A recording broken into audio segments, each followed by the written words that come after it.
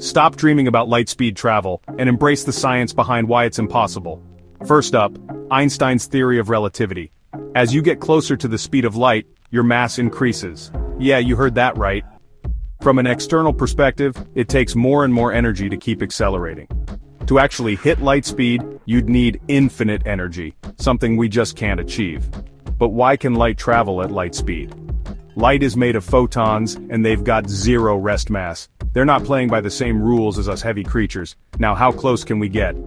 Particle accelerators like the LHC can push particles to 99.999999% the speed of light. And while warp drives or wormholes sound cool, they're still just sci-fi. TLDR reaching light speed? Nope. Getting close?